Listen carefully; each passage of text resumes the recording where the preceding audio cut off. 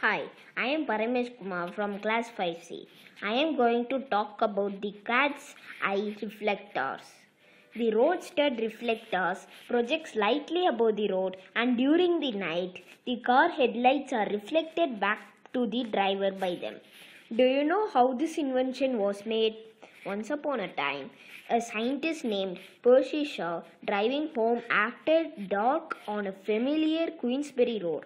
It is known for a dangerous stretch of road and has a very steep drop to one side. At that moment, a cat on a fence sitting along the edge of the road looked at the car and reflected his headlights back to him, allowing him to take corrective action. This incident made Percy Shaw to think it as the best idea to make the cat's eye reflector.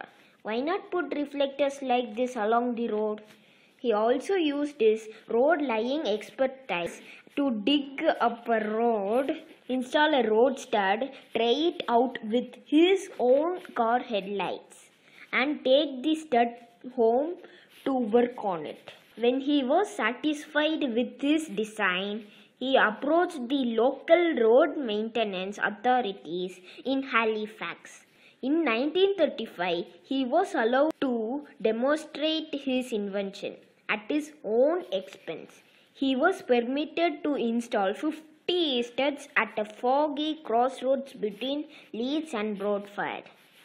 With this invention, many roadside accidents were prevented. Percy Shaw became famous.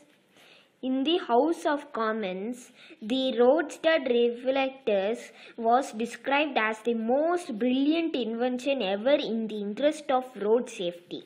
In July 1949, the then Princess Elizabeth visited Halifax, saw a display of road studs, commented knowledgeably, and asked to meet the inventor. He was awarded the OBE, Most Excellent Order of the British Empire, for services to expertise in 1965. Today, reflective cat eyes are becoming more and more high-tech. They have gradually been replaced by solar-powered LED versions that are 10 times more powerful than reflective cat eyes and can run on a single charge for several days. Thank you.